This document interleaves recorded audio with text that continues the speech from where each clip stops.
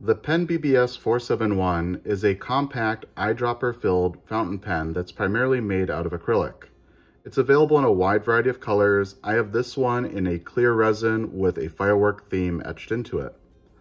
The bottom finial features a metal band, and more about this band in a moment, but it is available in silver as well as the gold color that we have here today. And the top finial is flat, and it's followed by threads which are smooth to the touch, and then a slight step up to the main body of the cap, and then the cap is straight all the way down, and towards the bottom we have more of those etchings that show the firework theme.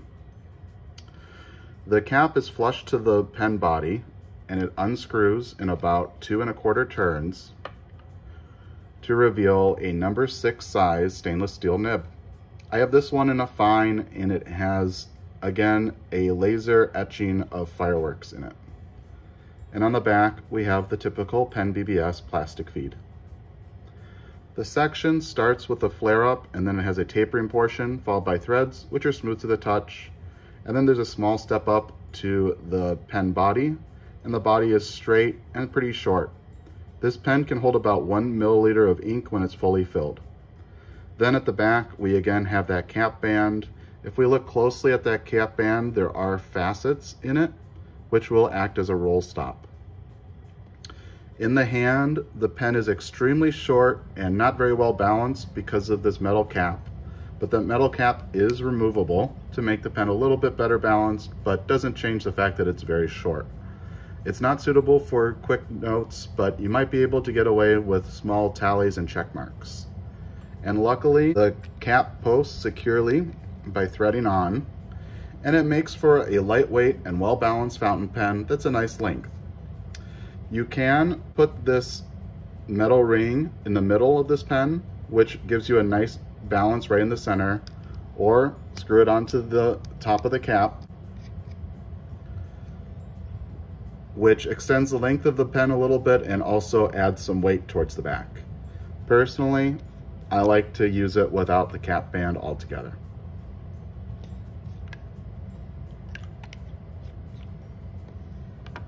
In terms of size comparisons, here's the PenBBS 471, a typical Pilot G2 Rollerball pen, and your standard Sharpie.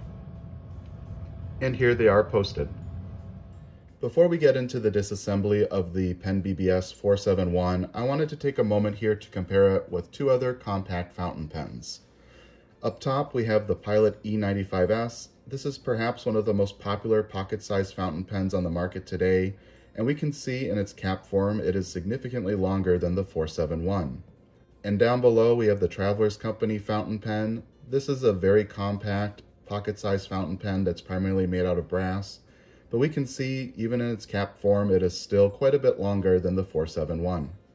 Let's take a look at these pens uncapped. Uncapped, we can see the E95S is again significantly longer than either of the other pens. The E95S is the only pen that has a 14 karat gold nib, and it is an inlaid nib. The other 2 pens have fully exposed stainless steel nibs. The PenBBS has a number 6 size nib, and the Traveler's Company has a number 5 size nib. The Traveler's Company fountain pen has a section that has a flare up to a barrel that's very short. The E95S has a gradual taper that goes to the back of the pen, and the PenBBS is the only one with a traditional shape section that starts with a flare up and then it has a tapering portion. The PenBBS is the only one that has a screw off cap. The other 2 are pull off caps, and the PenBBS is the only one of the 3 that is eyedropperable. Let's take a look at these pens posted. All caps post securely. The PenBBS is the only one that has a screw to post cap. The E95S is just a little bit longer than the Traveler's Company pen when it's posted, and the PenBBS is significantly shorter than either of the other 2 models. Disassembling the PenBBS 471, the cap unscrews, and there are no other components to this cap. There's just a little step up in it to help seal off the nib, so that's it for disassembling the cap.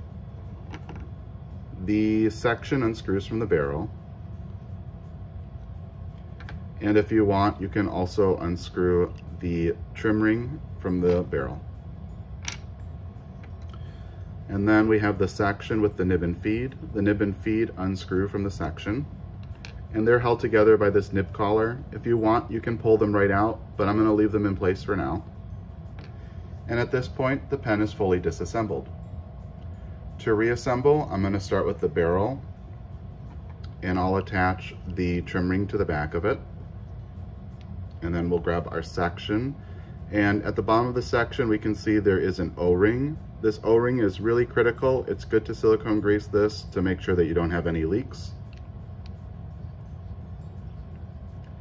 And then I'm gonna grab the rollerball attachment that came with this pen. It's a pretty cool attachment. It has the same dimensions as the standard nib collar, so it screws right into place on this. And if you want to clean this out, you can unscrew the front from it. And there you can see the feed for the rollerball and a little cotton wick to help bring ink into the front of the nib.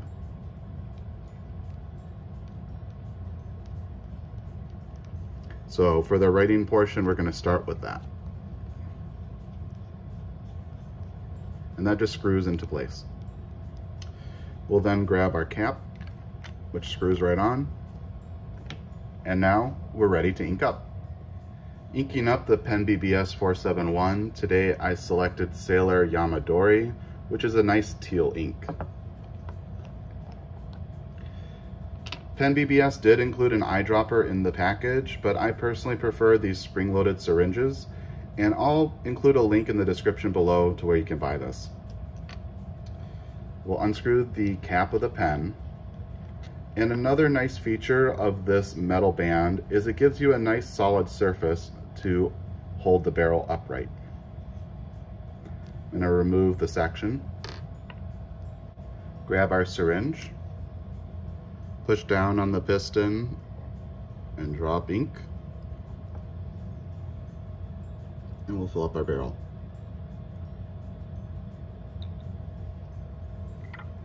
Might take a couple times to get a nice full fill.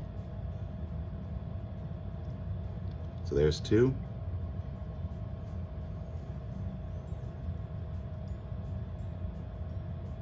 I think that's pretty good. About 2.5.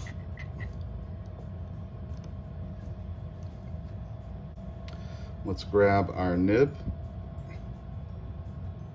and section and screw that onto the barrel. Cap up our bottle and our pen. I'm going to give it a few minutes to help make sure that the ink saturates that cotton wick that we saw inside the nib, and then we'll start writing. Okay, writing with the PenBBS 471, cap unscrews, and I am going to post it.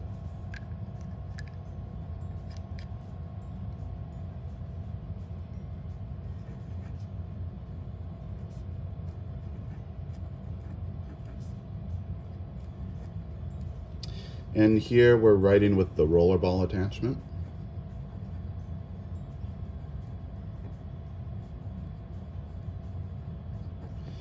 Which functions really nicely. It's a pretty cool attachment, the fact that you can take a rollerball pen and use fountain pen ink.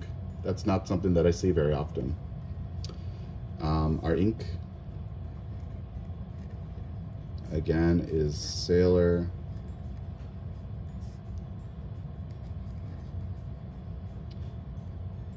Yamadori.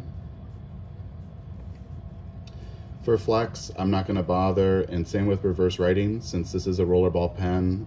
You don't get any flex with it, and you can't really reverse write. It writes in a rollerball 360 degrees. So let me go ahead and unscrew our rollerball attachment.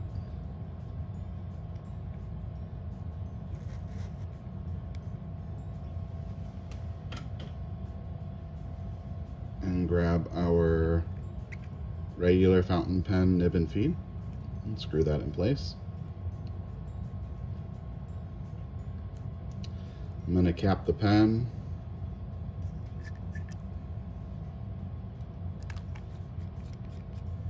and give it a minute to let the ink saturate the feed. Okay, let's go ahead and give it a shot. Unscrew the cap, and I am going to post it. There you go. And again, this is a PenBBS 471. Our nib, it doesn't have a marking, but it is a fine, and it has those cool firework etchings on it. And it is a stainless steel.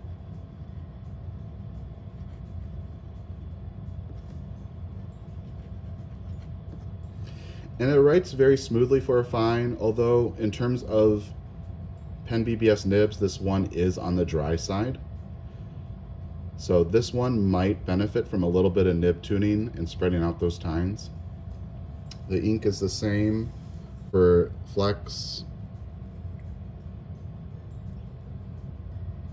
You can push out a little bit of extra ink, but not much line variation. And for reverse writing, it's actually pretty smooth, but it's very dry. That tea got washed out. So in terms of PenBBS nibs, this is probably not my favorite one, but I will also mention that this model is a few years old. I think that they've really improved their quality control on their nibs in recent years. So in terms of reverse writing, you would get a thinner line, but also you might end up not really getting much of a line at all, as we saw there. So what do I think of the PenBBS 471? I really like this pen. I like the fact that it's so compact, and yet you get the full-size writing experience of a regular fountain pen with a number 6 size steel nib and a full, regularly shaped section. That's something that you don't often find on these small pocket pens. I also like the overall design aesthetic. I like the straight cylindrical shape of the pen, and I like the fact that you can get this in many different colors. The clear color is a cool one if you like watching your ink slosh around, but if you like mixing and matching different ink colors with your pens, you have that option too. The metal ring has grown on me to some extent. I think that it's very nice. It acts as a nice stand when you are filling up the pen. It gives you a pretty sturdy base, and the fact that you can move the center of gravity of the pen makes it a pretty cool one to have. You can kind of tinker with where you like having this metal band. And of course you have the option to not have it at all, in which case you have a very streamlined looking pen that is only acrylic. So that's a very cool look as well, and I personally prefer this one.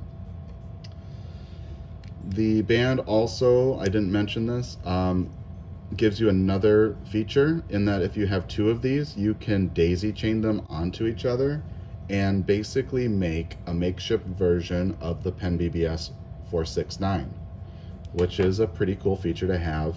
All of this for under $20 is a pretty incredible value.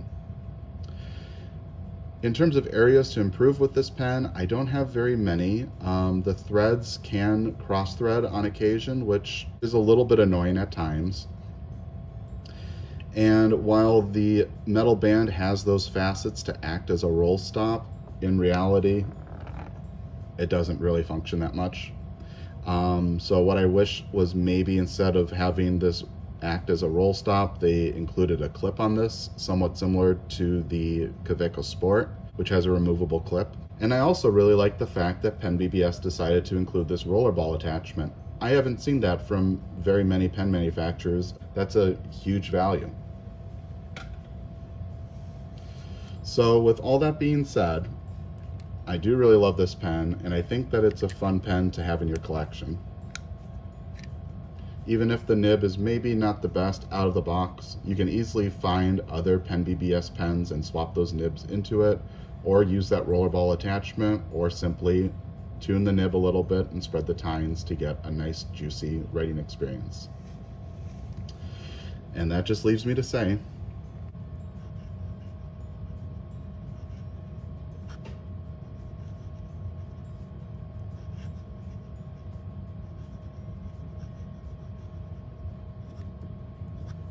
thank you for watching.